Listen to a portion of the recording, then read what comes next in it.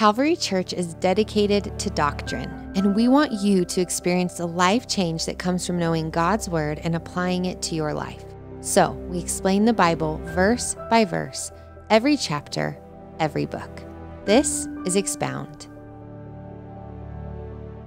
Father, this is your word, and we depend on your Spirit at work in us. We are going to read about events that happened so long ago in places that are hard to pronounce by people whose names are unfamiliar to us. And it might seem at the surface to be irrelevant.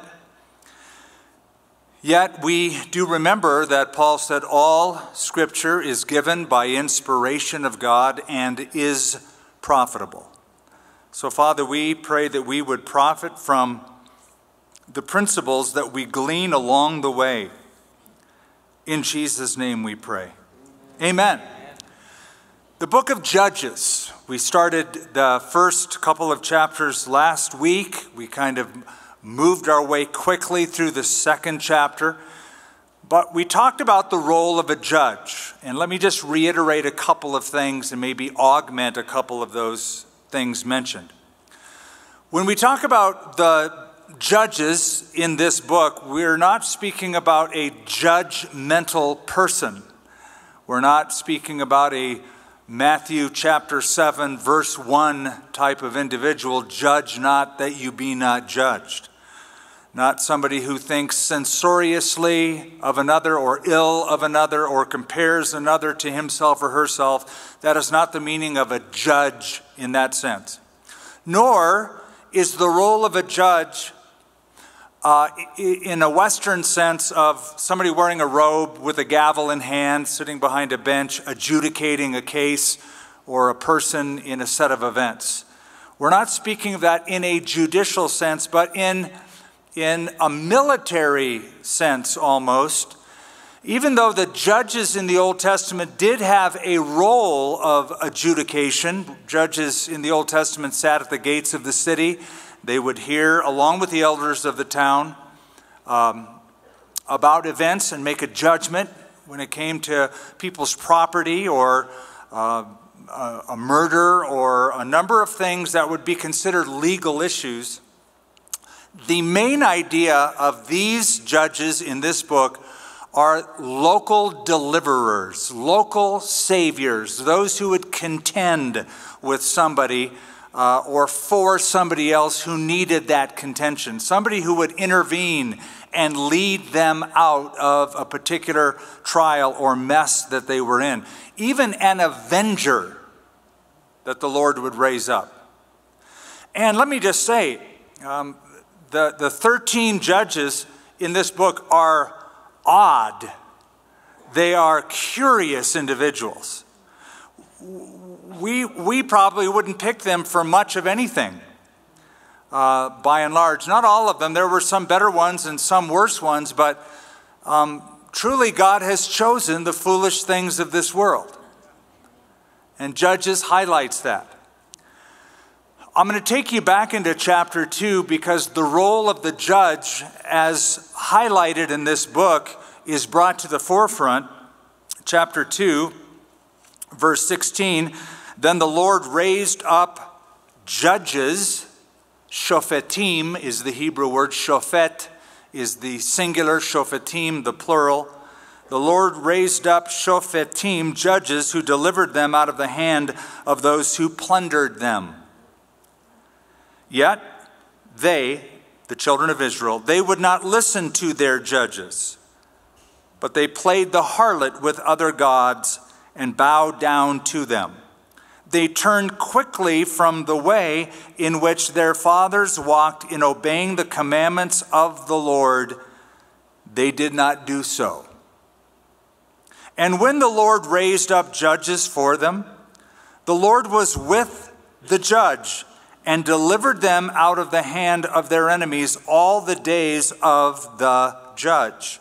For the Lord was moved to pity by their groaning because of those who oppressed them and harassed them. And it came to pass when the judge was dead that they reverted and behaved more corruptly than their fathers by following other gods to serve them and bow down to them. You remember last week we talked about this cycle called the sin cycle.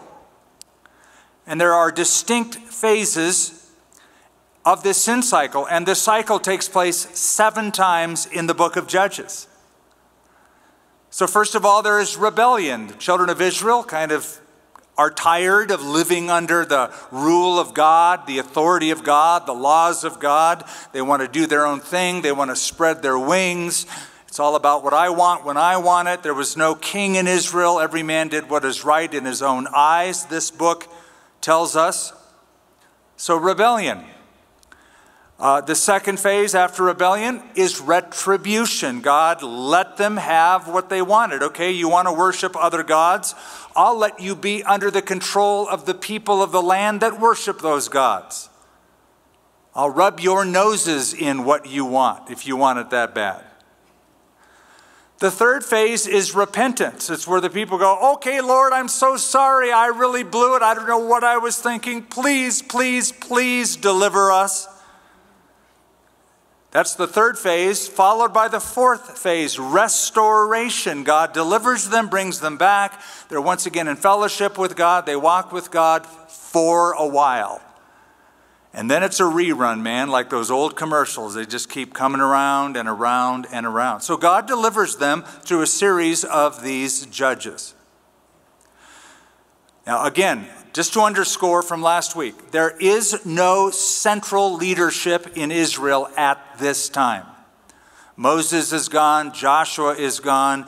David is coming after Saul. There will be a kingship coming, a monarchy. But in between the rule of Joshua and the monarchy is a period of about 350 to 450 years, depending on when you start and when you end. It's a long period of time, a few centuries. And because there's no central leadership, these people get into trouble with different tribes, different peoples of the land. Canaanites, they were to drive out. They didn't drive them completely out. They settled among them and with them, as will be highlighted in chapter 3. And so they get into trouble, and that's where the judge comes in. Now, once again, you need to know this, that the judges were not the best of men. In fact, it's almost like God scraped the bottom of the barrel in some cases. Some of them had no morals whatsoever. Some of them were filthy in their lifestyle. Some of them were womanizers. And yet, God chose them and put them in a position of leadership. Remember that. In the book of Daniel, Daniel says that God rules over the kingdom of men and places over it the basest of men, the lowest of men. God is in control of the leadership. You and I have voting rights in this country, but God is in control. That's why the Bible tells us, since God is in control, you and I are to pray for leaders in our land, no matter who they are. For Paul the Apostle, it was Caesar Nero. Talk about the basest of men. So keep in mind, these judges were often scoundrels, but God raised them up, and the Lord was with the judge. And you repeatedly read over and over again, the Spirit of the Lord came upon that judge. And you wonder, well, wait a minute, this guy wasn't a perfect person. His character wasn't above board. Okay, he's not called to be a pastor, he's called to be a judge of Israel. And God has chosen the foolish things of this world. But the Bible says the eyes of the Lord go to and fro throughout the entire earth, that he might show himself strong on behalf of those whose hearts are loyal toward him. God is looking for people to use. Why don't you let him use you? And the next time you complain about political rulers, why don't you run for office? Let the Lord use you there. We'll vote for you if you have good policies. If not, we won't.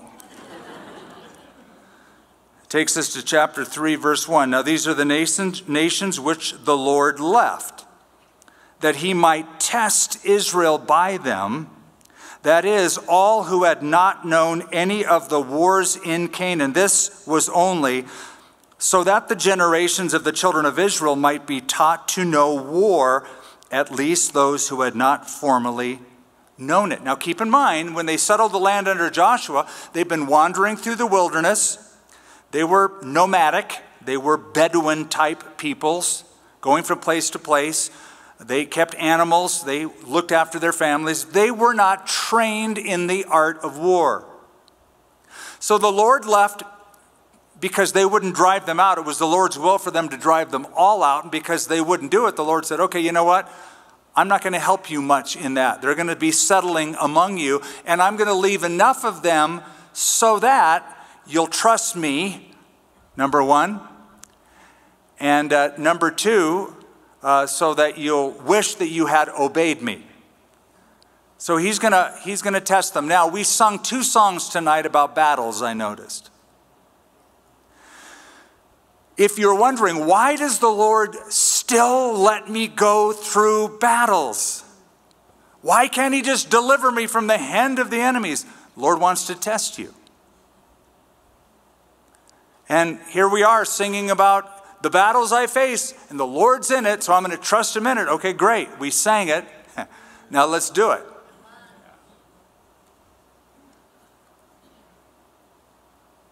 Namely, verse 3. By the way, your faith needs to be tested, or it's of no value. It's a faith that can't be tested is a faith that can't be trusted. If you want to know if your faith is of any value at all, it has to face hard times. It has to be tested. And then you can look at it and you can objectively examine, wow, I didn't do too good on that test, but it'll strengthen me for the next one coming, you see. Namely, verse 3, I started there and then I had a thought. 5 lords of the Philistines, all the Canaanites, the Sidonians, and the Hivites who dwelt in Mount Lebanon from Mount Baal Hermon, that's way up north, to the entrance of Hamath, that's also way up north in the land. Now you will notice in verse 3, it mentions 5 lords of the Philistines. The Philistines were a seafaring people. They started in the islands of the Mediterranean. They migrated to the Phoenician cities of Tyre and Sidon. And then they eventually moved south, wanted to take over Egypt. They were unsuccessful, so they settled in, later on, 5 cities. There's 5 lords of the Philistines. There will be 5 city confederation, a pentapolis, 5 cities.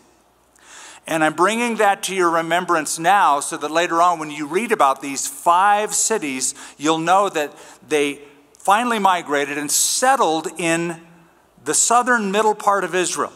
And they took over these cities: Ashdod, Ashkelon, Gath, Gaza, and Ekron, those 5 cities. And they will become the formidable enemy of David during that period of time. David is always fighting against the Philistines. Goliath was a Philistine. But here we're introduced to the 5 lords of the Philistines, not by name, but by principle. And they were left, verse 4, that he might test Israel by them to know whether they would obey the commandments of the Lord, which he had commanded their fathers by the hand of Moses.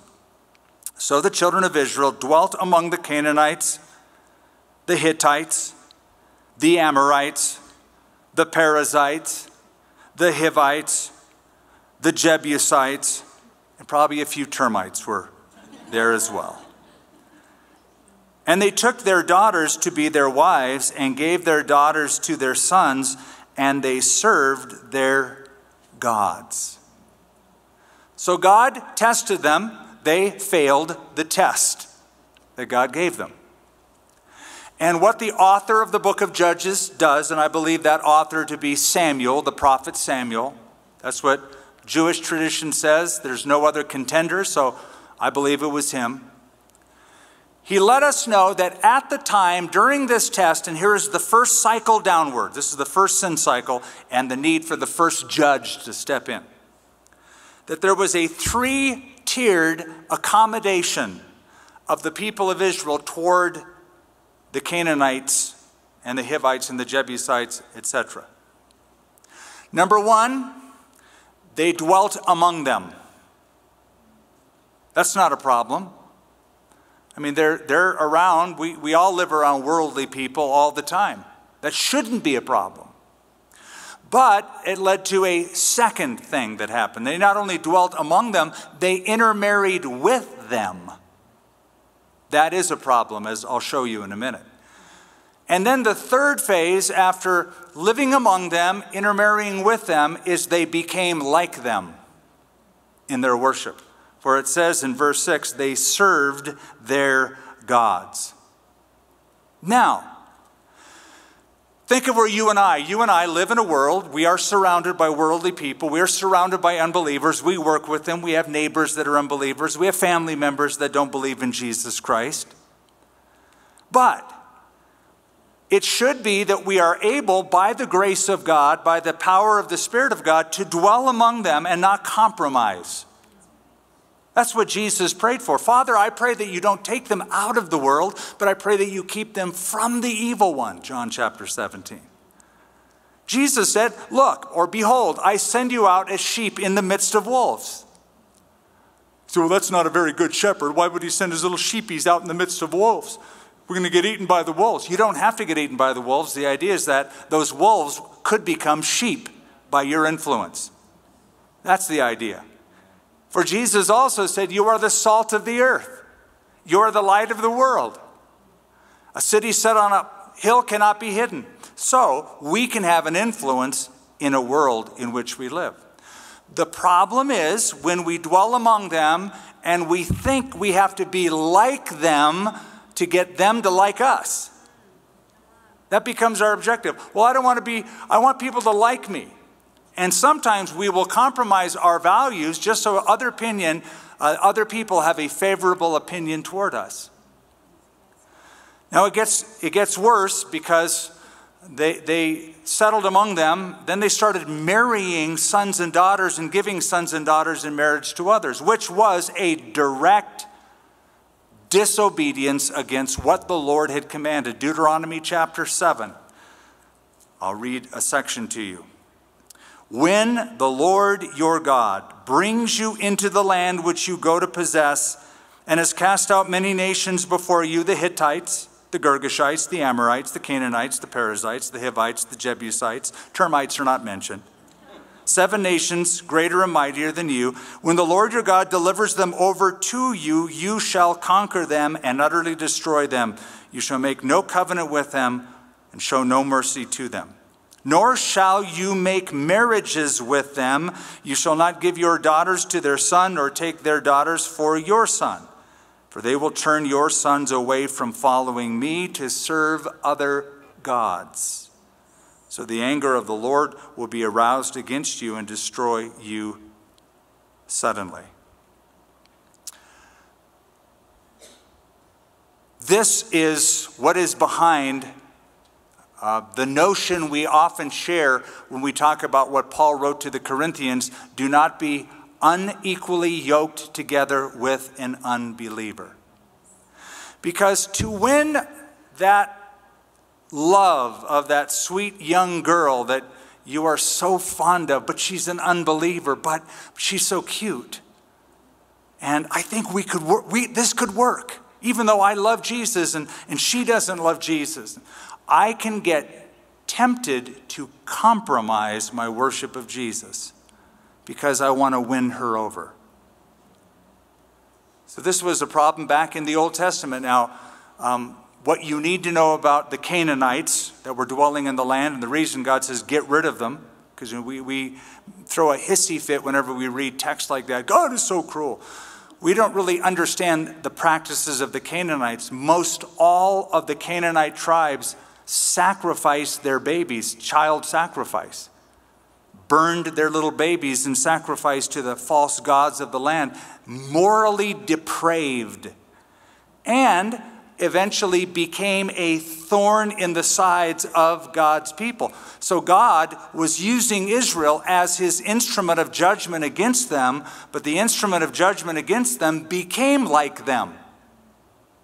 So the salt lost its flavor. The salt lost its impact. The light had grown dim. You couldn't tell the difference between a child of God and a child of the devil. They didn't stand out. So, verse 7 of chapter 3 of Judges. So the children of Israel did evil in the sight of the Lord. They forgot the Lord their God and served the Baals. Right pronunciation is Baal and Asherahs. I told you last week I would explain that. Baal or Baal means Lord. It's a generic term for God. It was actually one of the gods in the pantheon of the Canaanites. And Asherah was the female correspondent or cohort. Now, here's how the original worship system of that day and age worked, the Canaanite worship system. It's weird. I told you it's rated R, this book. The whole worship system is rated R of the Canaanites. So the chief god of the Canaanites was a god by the name of El, E-L. And El was creator God.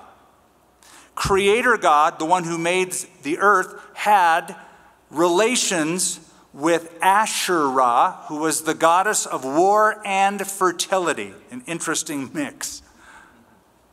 And they had several little gods. Several offspring. Baal was one of them. Baal was the god of the storm, celebrated by the worship of the sun. He controlled the clouds, he controlled rain, he controlled sunshine, he controlled the crops. But, get this, though El and Asherah, also called Ashtart, also known as Ishtar by some different ancient groups, though there was El and Asherah who had Baal, it is believed that Baal and Asherah also had a sexual union. So in the world of the gods, it was an incestuous relationship. And it was the relationship or their union between Baal and Asherah that caused crops to be fertile, caused your animals to grow and proliferate. So if you wanted a good harvest, you'd have to worship Baal and Asherah. And the way you did that, if you were a Canaanite, is enter into the union that made your crops fertile, what Baal and Asherah did. You'd have sexual relations. So there were priestesses and priests who would conjoin themselves to people, and during the acts of sexuality, they would make a prayer, even as fertility is taking place right now, make my animals grow, my herds grow, my flocks grow, make my crops grow, etc. It was just part of the worship system. And it was because it was so sensual of a worship system, that's why it was so attractive to the children of Israel. They never worshiped like that. They never went to church like that. What's this new church opening up where we can do that? That's what the thing that attracted them. So Baal and Asherah. Therefore the anger of the Lord was hot against Israel, and he sold them into the hand of Cushan-Rishathaim, the king of Mesopotamia. And the children of Israel served Cushan-Rishathaim 8 years. When the children of Israel cried out to the Lord raised up a deliverer for the children of Israel, who delivered them, Othniel, the son of Kenaz, Caleb's younger brother. Remember him from last week. Remember Caleb said, look, we have a town here. Somebody needs to take this town. Whoever takes this town, Kiriath Zepher, remember that meant the place of the books. It was Booktown. Whoever takes Booktown successfully can have my daughter as wife. So Othniel said, I'll do it. So he took the town militarily, and he married Caleb's daughter. So he becomes the first judge. Othniel, the son of Kenaz, Caleb's younger brother. Now look at verse 10. The Spirit of the Lord came upon him. Now Othniel is the first judge, and he's one of the better judges. There's no criticism leveled against this man. And every time it mentions him, it mentions Caleb. Here's Othniel. He happened to be related to Caleb. Why is that significant? Obviously, Caleb influenced Othniel in a good way. I mean, in my opinion, Caleb is one of the superheroes of the Old Testament. Superstars, godly, man of faith, stood with God's promises, with Moses, with Joshua. Believed he could take whatever God said he could take. Just a man of incredible faith. And he happened to be his uncle, Othniel's uncle. Never underestimate the influence of a godly relative. If you have a niece or a nephew and you're an uncle or an aunt, figure out a way you can influence those people for the Lord. And I believe that the success of the first judge of Israel was directly as a result of Caleb. The statistics bear this out.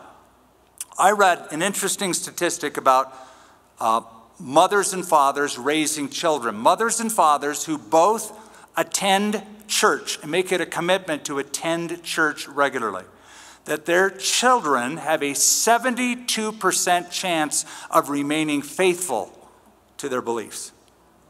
If just the father is faithful in going to church, but not the mother, the child still has a 55% chance of remaining faithful, according to these stats.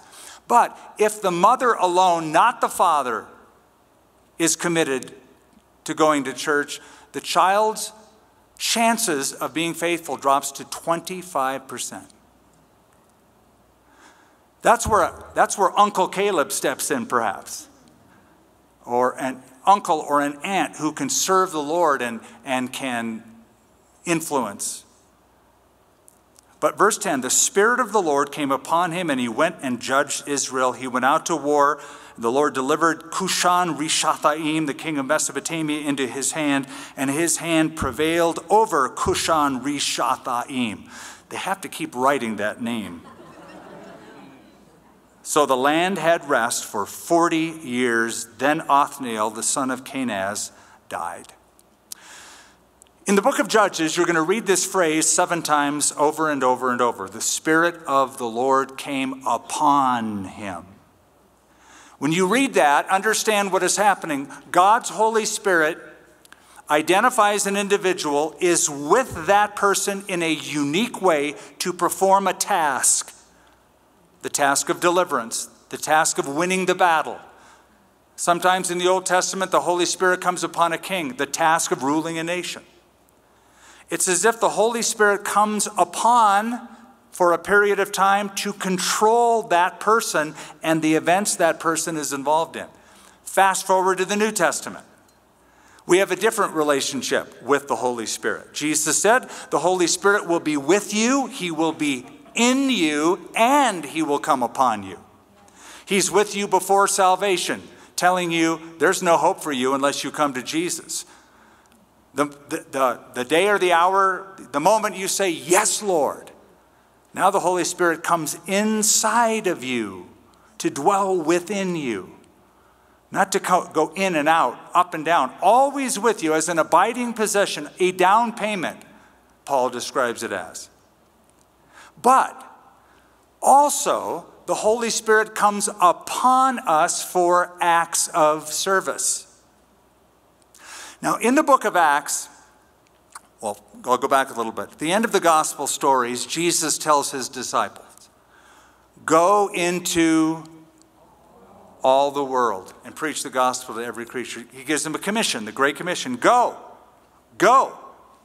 But then in Acts chapter 1, he says, don't go yet. Wait in Jerusalem until you be filled with power from on high. And in Acts chapter 1, verse 8, he says, the Holy Spirit will come upon you. You will be my witnesses in Jerusalem, Judea, Samaria, to the uttermost parts of the earth. So I've got a mission for you, a commission for you. Go, but don't go until you have the right equipment. You have the power. You see, the task I'm calling you to is so monumental, you can't do it on your own. You need help. You need my help. You need spiritual help. You need the power of the Holy Spirit. If you join the military, they're going to give you the equipment. They'll give you the training. They'll give you a gun. They'll give you a tank. If you're a pilot, they won't say, you know what, you're going to have to save up and buy your own jet. It's several $1 million, but you know, if you start now, we'll let you pay it off. No, they will provide all the necessary equipment for you to do the job. When you come into God's army, when you become a child of God, He gives you all the equipment you need to live the life He's called you to live, to take the battlefield, to take the victory. The Holy Spirit of God will come upon you so that you can be witnesses in Jerusalem, Judea, Samaria, and the uttermost parts of the earth. I hope that before you live each day, that before you go into the boardroom or the courtroom or the police station or wherever you do your business or live your life, that you just say, Lord, before I go, would you fill me with your Holy Spirit? Would you empower me to be your witness in this situation on this day for these people? Try that prayer specifically and see what happens. I remember the first time I started doing that and availing myself, opening my day up, my events, my calendar up to the Lord. What the Lord did and how He showed up. There's a great story about a valiant captain whose sword was legendary. That his enemies feared his sword. The king heard about it and said, that's kind of weird that the enemies would fear a sword. I must see that sword. Let me look it over. So he looked over the sword. He goes, I don't see anything special about this sword. The captain heard about that and he sent a note to the king and he said, you only examined the sword. Had you examined the hand that wields the sword, you would understand its mystery. You see, that's how it is. You see the Lord work in a marvelous way. And if you know the person that the Lord used, you go, I don't get it. I know that guy. He's goofy. He's weird. It's Othniel. What's up? What up with Othniel? Othniel, what up? You're not that great. Okay, you're related to Caleb. Big deal. But you're not all that great. But you're not looking at the hand that wields the sword. It's the Spirit of God. You look at Peter. Peter, this bumbling fisherman. But the Lord came upon him. The Lord used him. The Holy Spirit came upon him. Okay, so I'm moving slow, sorry. That's the luxury of just not telling you where we're going to end up. The second cycle begins in verse 12. And the children of Israel again did evil in the sight of the Lord. Here's round 2, second cycle. So, notice this. The Lord strengthened Eglon, the king of Moab, against Israel because they had done evil in the sight of the Lord. There's a couple of ways you could look at this. You could look at this from the viewpoint of secular history, or I should say, and you could look at it from the viewpoint of biblical theology. If you purely look at it through the lens of secular history, children of Israel were a tribal group, a strong confederacy headed up by a man named Eglon, the king of Moab. Moab was an established country at that time. They had more manpower, more gun power, more chariot power, we would say. So they won. That's just from secular history. Once you view this, however, from biblical theology, as the author does, he says, really, behind the scenes, the Lord was strengthening this bad king's hand. Because the children of Israel did evil, the Lord strengthened the hand of Israel's enemies. Now that is always how history works. There are the facts of history, and you can just look at the facts, but you always should think, what's behind the facts? See, there's the factual, then there's the actual. And the factual is the who, when, where, how of the story. But the actual is the why. And the why here is they disobeyed God, and so God gave the enemies the upper hand. God was in charge. This is God's sovereignty. This is God's providence at work. John Nelson Darby put it better than I could ever put it. He said, God's ways are behind the scenes, but he moves the scenes that he is behind. You don't see him readily. You don't hear him readily. But he's there, and he is in control. He's moving things around. And Eglon here is a pawn on God's chessboard.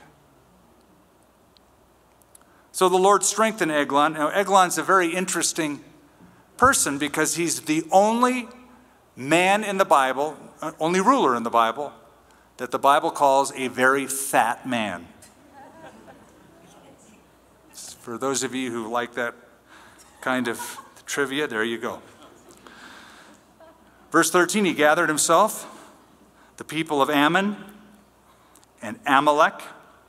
You remember the Amalekites from way back. Went and defeated Israel and took possession of the city of palms. That's Jericho, Palm Springs of the ancient world. So the children of Israel served Eglon, king of Moab, for 18 years. And when the children of Israel cried out to the Lord raised up a deliverer for them, Ehud. Now some of you should be familiar with the name Ehud. There was a prime minister of Israel named Ehud Barak.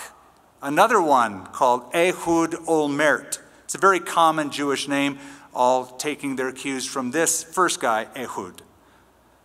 So the Lord raised up a deliverer for them, Ehud, the son of Gera, the Benjamite, a left-handed man. By him, the children of Israel sent tribute to Eglon, the king of Moab. Usually when a king subjugated a people, they had to pay tribute to that king yearly. And there was an emissary always chosen who would come with the tribute money, the tax money, and go make the run to that king and deliver the tribute in a humble fashion to that king. Ehud was the guy who did it. Now, the only great thing about Ehud, it seems so far that we pick up from the story, is he was a southpaw.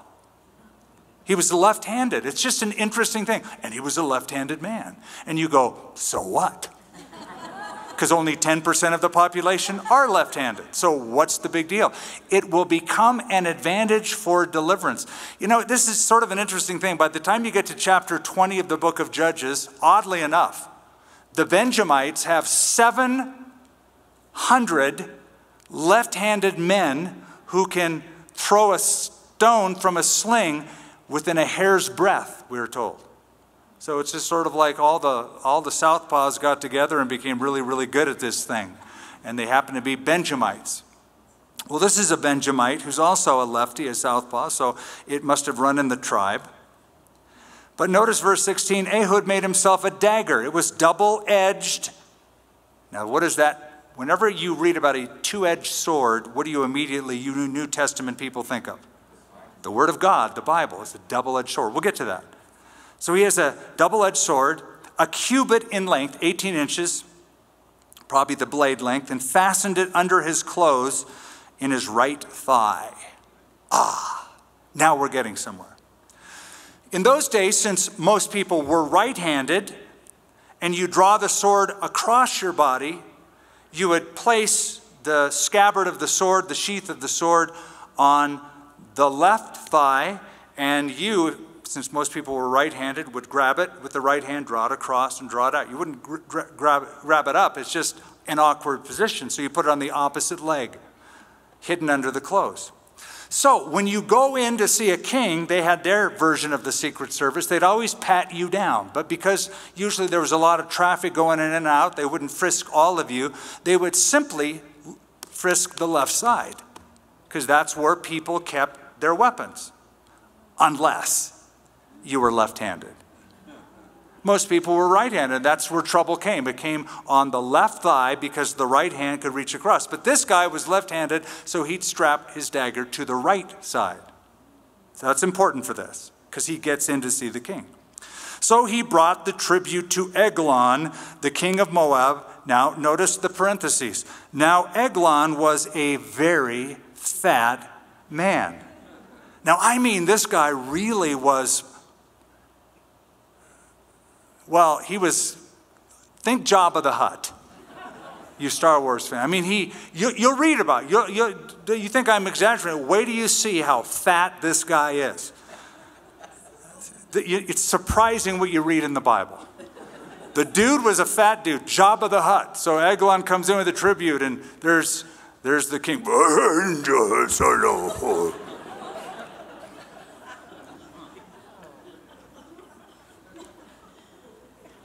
And when he had finished presenting the tribute, he sent away the people who had carried the tribute. And he himself turned back from the stone images that were at Gilgal and said, I have a secret message for you, O king. He said, keep silence, and all who attended him went out from him. Now, just really quickly, the stone images, some kind of a landmark at Gilgal. Some think they were graven images, carved images, idols that were there for the worship system of the Canaanites, perhaps. It also could be a reference to the stones at Gilgal that the children of Israel had brought out of the Jordan River when God opened it up for them. It could be those stones that had been used now by the Canaanites to carve idols out of. And Ehud, verse 20, came to him. Now he was sitting upstairs in his cool private chamber. So Gilgal's down by the city of palms, Jericho. I told you last week how hot it was last week, 115 degrees. It's below sea level. It's very hot. So they would have upper patios with kind of a lattice covering around it to let the breezes carry coolness to them. So he's sitting in his upstairs in his private chamber. And Ehud said, I have a message from God for you. So he arose from his seat. Now, I don't know how he arose. He kind of rolled out of his seat. And Ehud reached with his left hand, took the dagger from his right thigh, and thrust it into his belly. Even the hilt, that is the handle, went in after the blade. And when the Bible says he's very fat, he's very fat. And the fat closed over the blade. Come on, this is a cool story. At least for guys it is. For he did not draw the dagger out of his belly, and his entrails came out. It's just getting better. Then Ehud went through the porch and shut the doors of the upper room behind him and locked them. When he had gone out, Eglon's servants came to look. And to their surprise, the doors of the upper room were locked. So they said, he's probably attending to his needs in the cool chamber. In other words, you know, I don't have to describe that, right? He's sitting on the throne, but not the kingly throne. So they waited till they were embarrassed. Gosh, he's been on that throne a long time. He's got to be done by now. And still he had not opened the doors. I'm just reading it out of the scripture, and it's funny what you find. He did not open the doors of the upper room. Therefore they took the key and opened them, and there was their master fallen dead on the floor. But Ehud escaped while they delayed and passed beyond the stone images and escaped to Seirah. And it happened when he arrived that he blew the trumpet in the mountains of Ephraim, and the children of Israel went down with him from the mountains, and he led them. And he said to them, "Follow me, for the Lord has delivered your enemies, the Moabites, into your hand." So they went down after him, seized the fords of the Jordan. Notice no Chevys here, just Fords. Just the F-150s and the Mustangs. Leading to Moab, and did not allow anyone to cross over. And at that time, they killed about 10,000 men of Moab, all stout men of valor, not a man escaped. So Moab was subdued that day under the hand of Israel. And the land had rest for 80 years. Now this is significant. It's the longest time of peace recorded in the book of Judges between all these sin cycles. So for 80 years, they had peace. For 80 years, they were at least to some degree right with God. But 80 years was up, and we have verse 31. After him was Shamgar. Now this is the third judge, or the third deliverer. After him was Shamgar, the son of Anath, who killed 600 men of the Philistines with an ox goad, and he delivered Israel. That's all that's said of Shamgar. One single solitary verse. Not an explanation about fat rolling off onto a blade and closing up and entrails. None of that. Just none of the gory details here. Just one little verse about a guy named Shamgar. We know nothing about him. The only other mention of Shamgar is in the Song of Deborah in chapter 5. That's it. Now he, Shamgar, killed 600 men of the Philistines with an ox goad. An ox goad is a very rudimentary implement for farming. I take it he was a farmer. And he had oxen pulling a plow. And when you're a farmer and you have oxen pulling a plow, you have a long 8-foot stick that's about 2 inches in diameter with a metal tip, very sharp metal tip. And the sharp tip is there to give the oxen a little incentive if they are reluctant to move forward. They just say, you know what, I'm done walking. I don't want to pull this plow. I'm done for the day. Not so fast. Whoa. Now suddenly they're motivated and they move a little bit farther forward. That's an ox goad. At the other end of that stick, it was flat and broad, and it was used to clean out weeds and stuff out of the prongs of the plow. So he's a simple guy. He's nothing but a farmer with an ox goad. But God uses him. God uses him in his occupation. He doesn't say, you know, I'm going to have to leave farming and leave my ox goad. I'm going to have to go join the school of the prophets and be a mighty man of God. No, Lord, use me. And God used him in his occupation for his work. You have an occupation. You can say, Lord, these hands, these feet, this mouth, they're yours today. Wherever I end up, whatever situation I encounter, whatever people I talk to, use me. And the Lord can use you to deliver people from their sin by you presenting the right message. An ox goad, low-tech, crude, compared to chariots, very crude. But you know, a lot of times we think, well, we have to have the right methods if we want to reach people. Actually, more than the right methods, you need the right message. If you have great methods, but not a good message, you have a mess. If you have a great message, a true message, but not that high-tech or great methods, can still be marvelous. Now, if you have the right message and great methods, it can be magnificent. But it isn't necessary. What's necessary is you just say, I present my body as a living sacrifice, holy and acceptable to you, which is my reasonable service. Romans chapter 12. And the Lord will use whatever you have, whatever little thing you have. You give it to him and watch him multiply. There was a little boy one day who had a few loaves of bread and a few fish, and Jesus said, bring them to me. You know the story. He multiplied them. He probably left home going, what a meager lunch I have. Fish again. Fish sandwiches, just like yesterday. Not much here. Maybe I should just leave it on. Well, I'll take it anyway. Jesus said, bring him here. Jesus says to you, what do you got? Oh, I don't have much. I'm just left-handed. I don't have many resources. Bring him here. Let me lay my hands on them. Watch what I can do through you. Give me that ox goad. Let me anoint you holding that ox goad.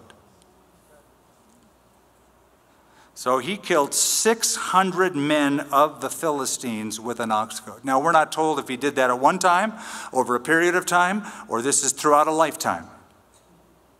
But the count was 600. Pretty good with an ox goad. Now, I'm looking at the time, and, you know, in my head, I said I'm going to make it through chapter 5, just so you know how warped my head can be. So I've just finished chapter 3.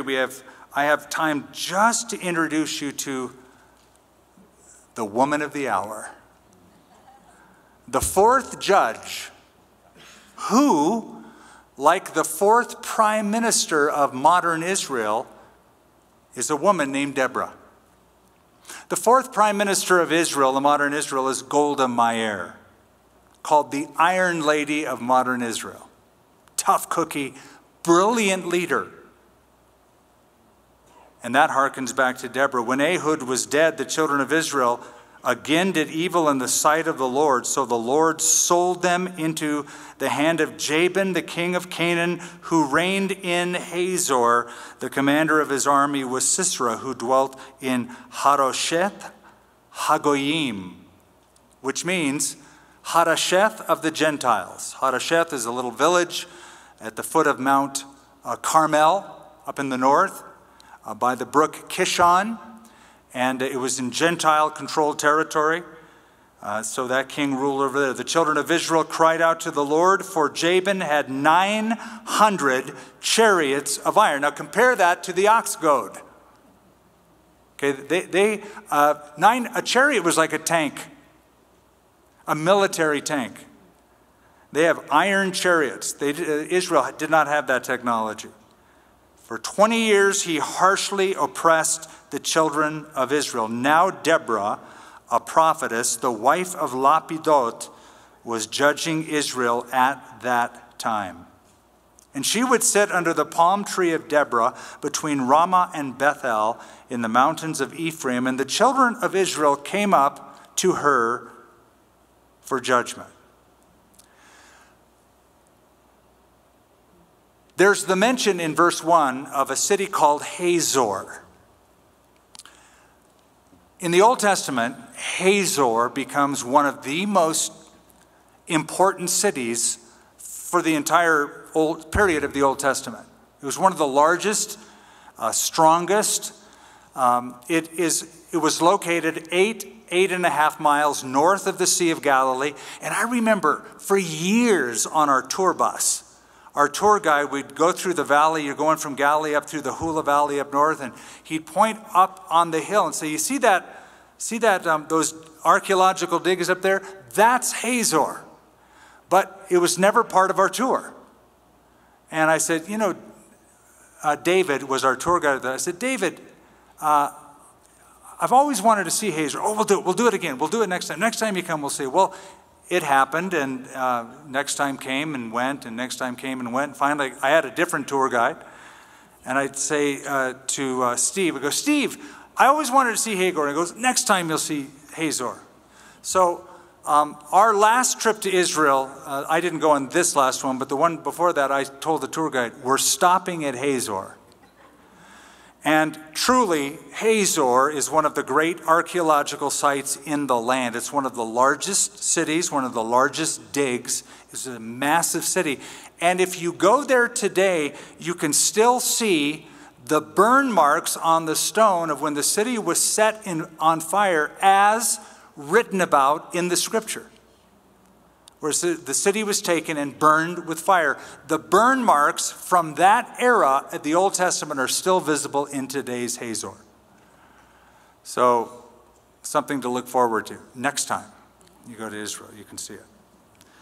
I will explain more about Deborah and Barak and the battle next time as we cover chapter 4 and 5 when we gather together. Father, thank you for the ability to look at this chapter of Scripture. And Father, I pray that some of these things we gleaned tonight, we would learn as life lessons. That you use foolish people, you choose foolish things, but you are always looking for people to use to do your will and your work. We don't always know what that is, but you raise up people, you put them down. You put people in political office, you pull them down. And then, Lord, you use us, whether we have high-tech methods or low-tech methods. Whether we have much or we have little, but we can never disparage what we have, what you have allowed from your hand for us to hold, because they can become powerful and effective and influential in the anointed hands of a man or woman of God as the Holy Spirit of God is with, in, and upon them. Lord, I pray you would do your work in us and through us. I pray that this week we would experience the power of the Holy Spirit in our words, in our works, as we interface with the Canaanites around us, unbelievers around us. Help us to love them well. And give us your words and your power to reach them for the sake of Christ. We ask in his name. Amen. Let's all stand. Let's worship together.